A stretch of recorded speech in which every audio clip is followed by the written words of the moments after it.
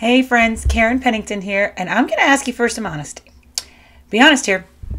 Have you ever gotten something that wasn't put together and you need to put it together and you looked at the instruction booklet and it felt like it was written in Japanese or German or something, and anyways, just looking at the booklet, you go, okay, no, I can't do this. And so you tried to put it together on your own without following the directions. Have you ever done that and ended up with multiple extra pieces at the end and didn't know where they go? I bet you have. I bet a lot of us have. If we're over 20, we probably have. I know, I remember putting together a bookshelf. I actually did try to follow the directions. It took me 7 hours because I'm so bad at that. So bad at that. Now, some people are pretty good. They can figure it out. But let's be honest. Sometimes there are directions that should be followed. Other side of the spectrum, have you ever seen directions that were so simple? And so you tried to do it on your own and you missed something big. You missed that one bolt in that one place. You missed that one. Oh, that's why that part was supposed to be there. Because we refuse to follow the directions. We can't do it. I mean, it's funny. I'm going to throw my husband under the bus again this morning. I'll tell you, I'm very good at following simple directions for making things because I do not consider myself a cook. I'm not a great cook. But I used to be like awesome at making like instant mashed potatoes. I don't even like instant mashed potatoes, but I can make them because there were like 3 steps. Microwavable mac and cheese. You got it. I don't eat that either. My granddaughter does. Simple instructions are good, but sometimes we don't follow instructions because they're complicated. Sometimes we don't follow instructions because they're simple, and so we add stuff to them. And sometimes we end up with a mess because we're not following the directions because we like to do it our own way. Now, I'm an out-of-the-box person, so I'm not saying it's evil to, for instance, put a shelf together without following the 435 directions in the guide. Some people can do that. But there are some directions that we shouldn't ignore. And there are some very, very simple directions that we often just forget. And we go further and further away from it. And then we get mad. And this morning I'm actually talking about our prayer life. I was in a prayer meeting last night.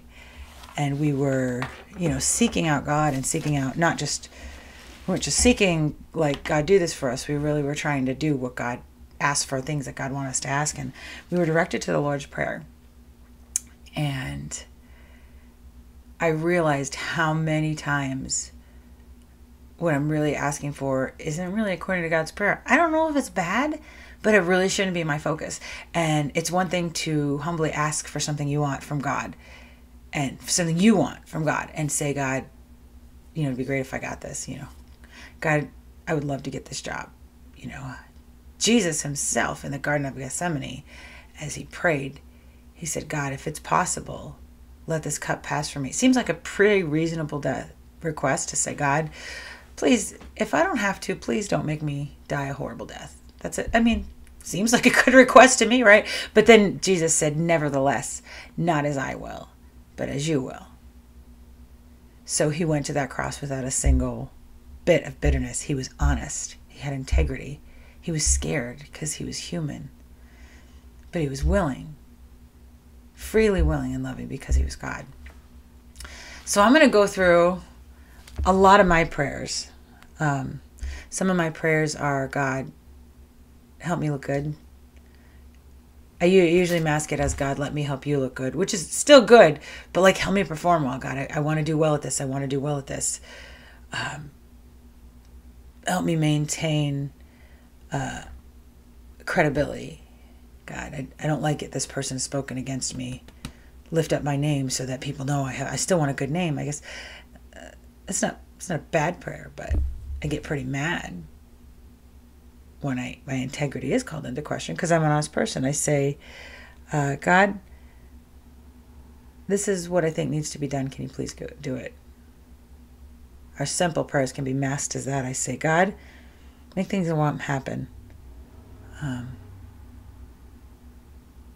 I don't like it that this person's sick. You got to make them well. Is there anything wrong for praying for healing? Absolutely not. but God, you better make this person well. God, why didn't you make this person well? I prayed that you would make this person well and you didn't. God, I prayed that you would help me win this case, and now I'm in trouble. Now I had a time once I lost a job, and I was actually had an incredible amount of integrity in the job, and the thing they accused me of was actually a federal crime, the very definition of the crime. Like, it was a crime, but then they fired me, and I didn't do it. In fact, they were the ones that were doing it. It was horrible. It was a horrible situation, and yes, that happens. And I was very mad at them and at God, because it's like, God, you were supposed to maintain you were supposed to show people that I have integrity. I have integrity. You were supposed to uphold my good name, And I'm like, vindicate me now. And I was never vindicated in that particular situation. It was actually very closed because they didn't want people to look at it because everything they did was wrong. But there was a lot of bullying, and there was a lot of it was a horrible, horrible, unjust situation. I'm like, God, why did this happen? And we say, God, keep us from harm. Keep us from joblessness. Keep us from poverty. Keep us from homelessness. It seems like a pretty good prayer. There's nothing wrong with that prayer. And yet these are my main prayers a lot of times. And I return to, the original Magna Carta template for how we should pray. And it's funny, whereas I don't think there's anything wrong with praying for these things.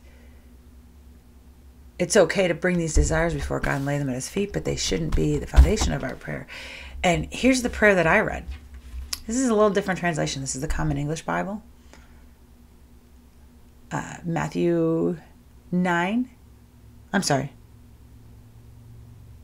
Did I do this wrong? Let me see. It's Matthew 6. I got everything backwards. Matthew 6, starting with verse 9. Let me change that.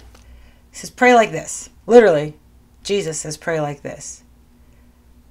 Where I'm going, God, uphold my integrity, uphold my credibility. Help people understand that I'm honest, because I didn't lie and I didn't do that wrong. First part of our prayer should really be, our Father who's in heaven, uphold the holiness of your name. We want God to fight for us, but we don't fight for him all the time, We say, God, bring me into a place of wealth even, and security and prosperity. But Jesus says, bring in your kingdom so that your will is done on earth as it is in heaven. We bring our laundry list. It's okay to do that, like Jesus did. But when do we say, God, your will, show me your will, do your will, help me to see your will so that I can uphold your will. And yet we do my will instead of thy will. It says, we say, God, I want that good food. I want that good job. I want that good house. And yet Jesus says, give us the bread we need for today. Oh my goodness.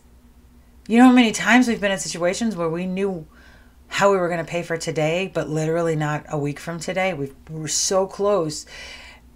And very rarely did I say, thank you, God, because you've always given me my bread for today. Usually it's like, we're back here again, God. I don't feel stable. I don't feel secure. Why are you doing this? This can't be you. Why are you doing this to me? And yet we're supposed to be grateful for every day's bread. I pray vindication, vindication, vindication. Expose my enemies. Bring justice. Okay, so that's okay. But what our focus is supposed to be is forgive us the ways we've wronged you. I'm reading this straight from Scripture, by the way. That's my... Forgive us for the ways we've wronged you. Just as we also forgive those who've wronged us. Man, was that hard. When I was fired, and I was the one being honest, and I was fired, and they made it look like I was the dishonest one when they were being dishonest. I never lost a job like that before. I've always been a good worker. I've always been honest. So to lose a job for doing exactly the thing I was supposed to be doing by people who weren't, that was hard. And I really wanted to be vindicated. And someday, God will. But instead, I was blessed in other ways. And here's the one that really got me. Verse 13. We say, lead us into prosperity. We say, lead us into security. We say, lead us into safety. We say, God, may nothing bad happen to us.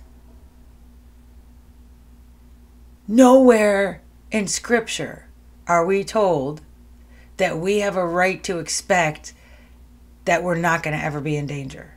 Nowhere in Scripture does it say that we have a right to expect that we will thrive in the way the United States of America says thriving is. Nowhere will it say you'll never lose your job if you trust in God.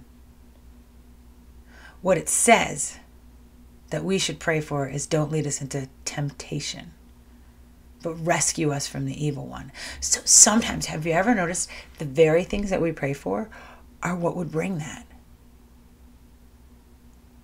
I've seen friends whose marriages have fallen apart because one or both of them have sought out careers that they thought would make them happy and provide for that family. And that very thing, seeking that and seeking that and seeking that above God's will, is what tore their family apart. Jobs aren't bad, but seeking that deliver us from poverty. We never, ever, ever does it say in the Bible that if you trust in the Lord, it's not going to be hard sometimes. But here's the thing. We can thrive. We can be joyful. We can have all of these things. We can ask, when I say, vindicate my name, God. When I say, this is my desire, God, give it to me or change my desire. When I say, I want this person to come to you. When I say, fix this. When I say, bring me into a place of greater prosperity. All of those are good. All of those are great. But it's got to start with this. It's like trying to grow an apple tree from the fruits down to the roots. We got to be rooted in this, right? And I realize that, and I repent. Lord Jesus, I repent. It's not very often that my greatest prayer is lead me not in temptation. It's very often that my greatest prayer is tell me what to do so I don't have to worry. You know, it's funny, this is the same, Matthew 6, just a little bit further down. Jesus gets to the heart of it. Matthew 6:25. Therefore I say to you, don't worry about your life, what you'll eat or what you'll drink or your body, what you'll wear. Isn't life more than food and the body more than clothes?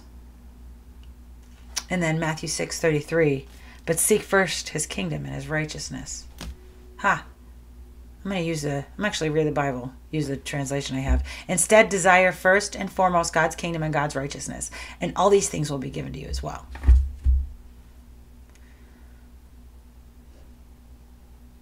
There's a psalm that puts it a different way. Delight yourself in the Lord, and he'll give you the desires of your heart.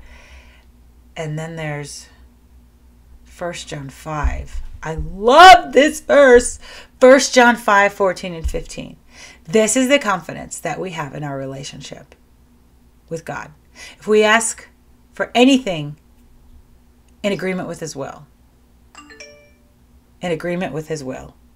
he hears us. He listens to us. If we know that he listens to whatever we ask, we know that we've received what we've asked of him. So you hear the difference here? If we start with what we want and try to put that into God's will, we're going to be frustrated. If we start with God's will, if we start with God's glory, if we start with lead me not into temptation, and let that be my foundation of security instead of lead me into security and let that keep me from temptation. It's backwards. When we do that, we get what we want because we want God. So we might not have a mansion, but God may give us abundant joy in that little shack we're living in. I live in a really torn down house. I'll just tell you, this house is so old. There's so many things wrong with it. I don't know that I want to live here the rest of my life, but I'm happy in this house. And it took a long time for me to come to this place because I wanted other security that I didn't get. And maybe I will someday, but when we place our prayers and our security and our hope and our foundation in the things that we think are right, and we decide that our faith in God is going to be based on that, we are going to end up empty and angry because one way or another, our desires are going to be messed up.